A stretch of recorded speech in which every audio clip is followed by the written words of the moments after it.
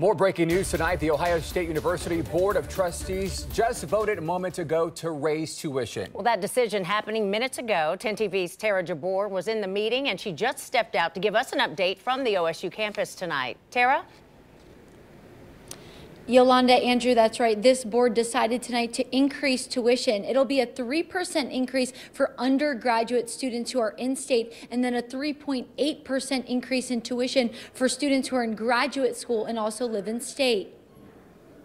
An increase in tuition at The Ohio State University has mixed reviews among prospective students and current. I generally think college tuition has gotten way out of hand. This mother feels it's unrealistic to keep increasing costs. I mean, they're going into school for 4 years, some 5, and coming out of school with so much debt to start working in the real world that it takes a really long time to pay it off. Isabel Crum, a current student at the university, agrees. She picked up an extra job working on campus and believes she pays more than enough for her education. I definitely think the cost of going to school is more than enough, and considering the fact that I'm an Ohio resident, so obviously I get paid for in-state tuition. I have scholarships. The university says they did not have a tuition increase from 2013 to 2017.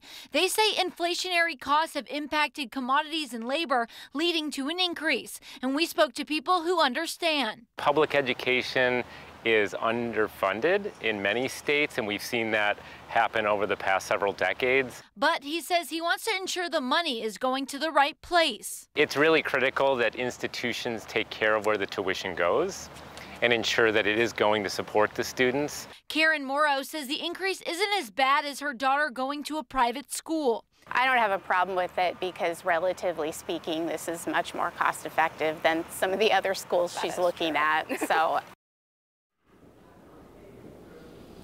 And this tuition increase will start in the fall and it'll lock in for 4 years, meaning a student won't have another increase while at OSU. Reporting live in Columbus, Tara Jabbour, 10 TV News.